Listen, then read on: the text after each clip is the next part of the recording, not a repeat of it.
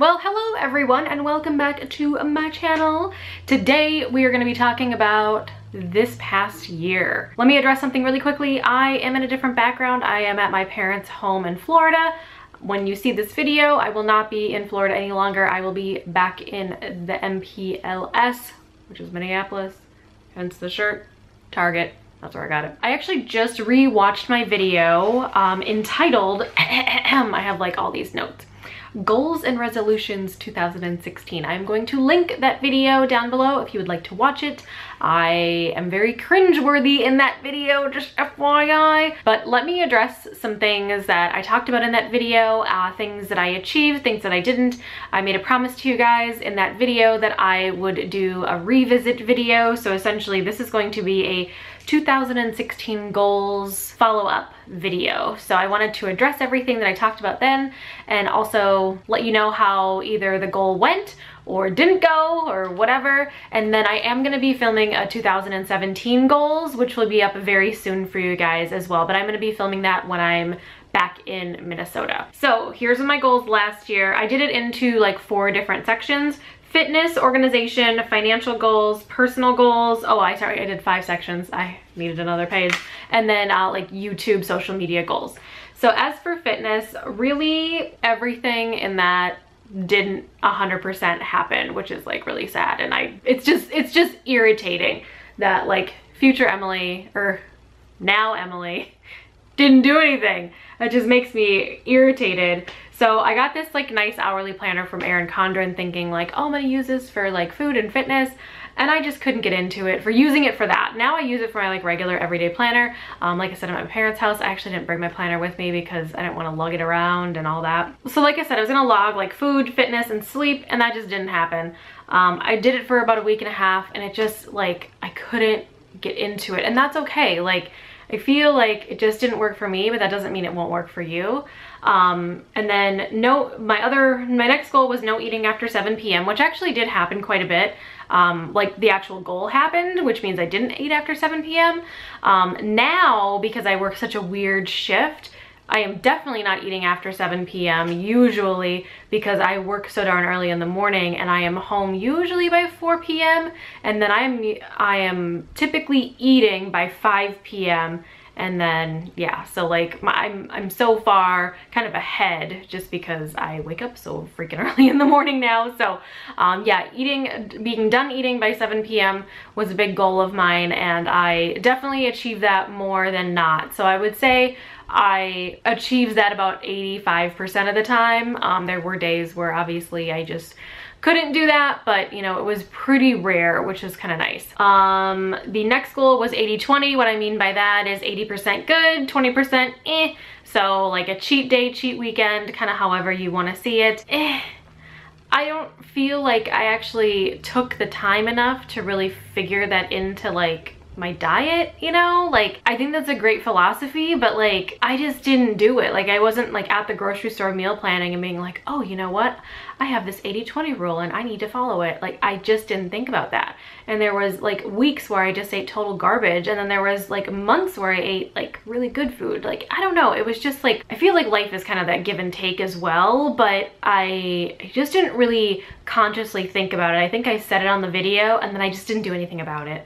And that's how some of these goals went, and I'm just being completely honest. Like, some of this stuff just didn't work for me because I don't think I was ready for that part of my life to change, honestly. Next thing was 8 glasses of water a day. I'm pretty good at that. Actually, right now, I have not been doing that since I've been working where I am.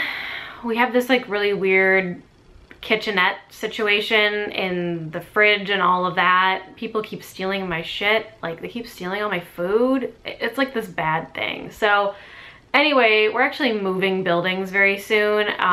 It's this whole long story. We don't need to get into it. But essentially, I don't feel comfortable using the freezer and the refrigerator in there because people keep stealing all my crap. So that's like a big problem, obviously, because I bring it from home and I buy it and it's, you know, good stuff for you, and then people decide, hey, you know what, I didn't bring this from home, let me try to eat it. And then they do it when I'm not there. So yeah, it's really irritating. So anyway, I've already talked to the other business owner that's been happening with, and he is deciding really not to do much about it. So I would normally bring in some like bottles of water or something like that to put in the fridge. I'm not doing that right now. I cannot stand room temperature water. That just drives me crazy. But I love a good cold water. So, you know, I try, but when I get home from work is when I usually drink the bulk of my water, which you should really distribute it like throughout the day. I just don't do that. Exercise 5 times a week. Yeah, that did not happen. Like, that happened I don't even think I exercised 5 times a week at all in the year of 2016. I think I exercised maybe 3 at the most. So maybe that's like a better goal, is like 3 instead of 5, because that just did not happen. Bringing lunch to work, I was really good at that when I worked for the stone company. Now that I'm working where I do, unfortunately with the kitchen situation, it's just so hard for me to do that. I did do that for a little while, but then, you know, all my stuff got taken, so that was just not good. So unfortunately I have been eating out. Sleeping by 11 p.m. I was actually pretty good at that. There were days where I would still be up till 2 a.m. and I'm a weird sleeper anyway. But yeah, so now with my new job, I've been really forced to be in bed sleeping by 11 p.m. every single day, because if not, it's just all bad the next day. And then I also said tracking weight once per week. I kind of did, like, I didn't really track it though. I just kind of weighed myself and went, okay, I mean, maybe I'll have a salad today, or hey, I'm doing good. I don't know. It wasn't like I was invested in it, I guess. I mean, I know that's like horrible to say, but I'll talk about that more in my like 2017 goals video, which is gonna be coming up real soon for you guys. But anyway, that was my fitness category. Next category is get organized. I wanted to do a spring cleaning edit, which I totally did. So achieve that one. Get rid of 20% of belongings. Totally did that. I probably got rid of like more like 35–40% of my belongings, especially with my move that just happened. My paper filing system revamp, that never happened. I had all these great intentions, and I think I will do that at some point. It's just like, I kind of went through some of this stuff and like got rid of some of the things that don't pertain to me anymore, like bills that I don't have any longer and things like that, where I don't really need account numbers any longer. It just never happened, and whatever. Let's see, edit planner supplies. I had been doing that. I keep doing that as well. I was talking about doing like giveaways and things like that with planner supplies, doing racks, and I've been consistently doing that as well, which is a good thing because sometimes you just need to get stuff out of your life. Also, a big point in that get organized category was do more with less. The reason I wrote that down is because I think we all need to do more with less, and I think I did achieve some of that. There were times where I got a little hoardy about things, like just keeping a little bit too much, and then when that would happen and I would get frustrated enough, I would do a giveaway. So that all worked out. All right, so my next category was financial goals. The first one was remain debt-free. I talked a little bit more about debt in my journey a couple of videos back. I will link that below to my financial story. That's been a pretty popular video on the channel. A lot of you subscribers have come from that video, so I will link it down below if you guys feel free to watch it to kind of like know what my journey is. I have not always been the best with finances, which is why I like to share and be really transparent about them. So remain debt-free. That's good. I haven't accumulated any other debts. Also not eating out as often, just eating out for special occasions. Unfortunately, I have been eating out a lot recently, and I've been feeling like really like ugh about it, but mainly I've been eating out because of the lunch situation at my office. When I get back, which I'm obviously not there right now, I am going to try to come up with some sort of solution where I can bring my lunch to work every day and feel comfortable to use my kitchen, essentially, that's there. All right, the next thing was limit impulse purchasing. I think I've done a pretty good job of that. I've definitely been using like a cash clip system. I'll link that video below for you too. I've been doing like all these crazy videos this year. It was kind of crazy like trying to find the video that I needed to watch to film this video and seeing like all the content. I'm like, wow, I have filmed a lot of freaking videos this year. But yeah, limiting impulse purchasing, that has been really good for me. Because I've been using those cash envelope, or not envelope, but cash clip systems for a little while.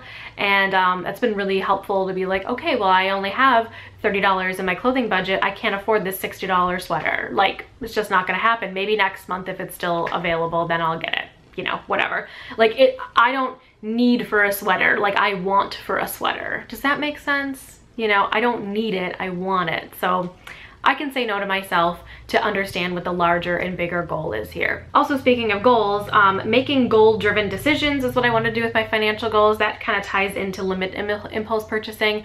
I just wanted to make sure that I was really doing the right thing for my long-term future, and I think I did that pretty well this year.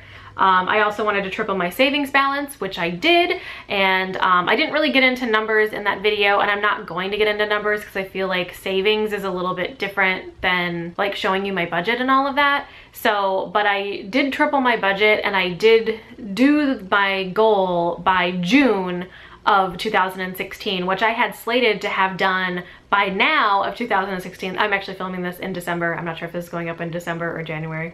I don't know yet. That was pretty crazy to think, like, wow, if I really get motivated, like I can do this in like double the time. And that was with no gifts, no nothing.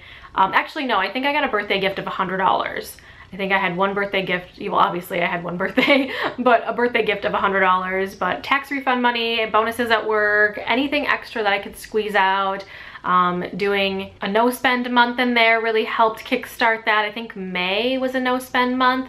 But yeah, like just getting motivated and getting on that track, and I was like, holy crap, like I can do so much with so little. That satisfaction of seeing that bank balance just creep up and up and up and up is like to me is really rewarding. So that I definitely achieved. So really all my financial goals I achieved. So rock on. Personal goals, wake up earlier. I wanted to wake up at 7 a.m. Well, I'm at work at 7 a.m. now, so that's been achieved. It wasn't achieved before, unfortunately, but whatever.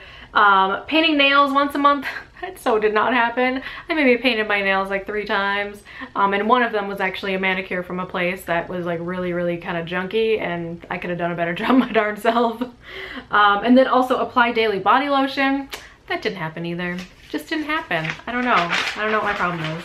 All right, so my last page is, I don't want to make this video too long, but I feel like I'm rambling like really fast, but I'm already at like almost 14 minutes, and I just want to make this less than 20 minutes for a video.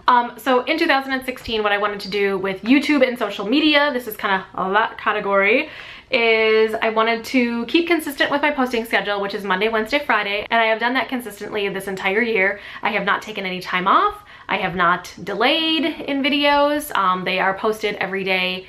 Monday, Wednesday, Friday, they're posted at 9 a.m. Central Standard Time, always for you guys. Right now, I am in the throes of doing Vlogmas, so those are posting like later in the evenings. I'm not really super consistent with the times, but that's just because it's Vlogmas and whatever. But I am doing videos until the 31st. But by the time this video goes up, I may or may not still be in Vlogmas. I'm not really sure, but that's okay. Or I have been consistently uploading this entire year, and I will continue to be consistently uploading in 2017 as well. So this is actually a really cool like little statistic. When I posted that video last year, I was at 975 subscribers on YouTube. And my goal for myself, or for my channel, was in January 1st of 2017, which actually hasn't happened yet. Today is actually December 24th, 2016. I wanted to be at 2,000 subscribers. Well, I am now at 5,247 subscribers as of right now, today, posting this. By the time, or not posting this, filming this, by the time this posts, I will more than likely have more subscribers than that. Which is kind of crazy to think about. But yeah, my goal was 2,000 and I got over 5,000, which is insane. So thank you guys so much for all the love and support. It really means so much to me that you guys are loving my content and sharing my content with your family and friends, and that you get something out of these videos too. I love producing these videos. I love talking to you guys. I love talking to you guys in the comments. It's just really fun to have this like little community that we've both built together, which is really cool. So thank you guys so much for the internet love on YouTube. As for Instagram, I was at 975 Instagram followers as well. My goal was to hit 2,000 Instagram followers. Right now I'm at 2,303, so that goal was definitely achieved as well. If you don't follow me on social media and you have those social media platforms, they are always linked below in all of my videos, so go ahead and check me out if you really want to. If not, totally understand. But yeah, you can always find me everywhere. I also wanted to make it a point to do more giveaways, which I have been doing. I've been doing lots of giveaways on like video format as well as Instagram. So I've been kind of consistently doing that throughout the year. I do have a really large giveaway coming up, and that is going to be happening in the future, so make sure to stay tuned for that. You will have to end up subscribing to my YouTube channel, so you might as well just hit that subscribe button right now. And then my last thing was logging video suggestions from you guys. So yeah, I have been logging the video suggestions, and I have done lots of videos that you guys have suggested. So in that spirit, if you guys have any video suggestions for 2017, feel free to post them below. I do log all of them, and you know, I do get to some of them. I don't get to all of them, but you know, I try as best as I can. So that is it for my 2016 goals follow-up video. I hope you guys enjoyed. Like I said, all those other video links will be posted down below for you guys if you'd like to watch them, so this video makes a little bit more sense to you. Make sure to give this video a thumbs up if you like goal videos. There's going to be some more coming up soon for you in the future. And hit the subscribe button. I'm going to be here every Monday, Wednesday, and Friday for you guys, as well as a fun little giveaway coming up very soon for you all. Thank you so much for hanging out with me today. I really appreciate it, and I will see you all in my next video. Bye guys!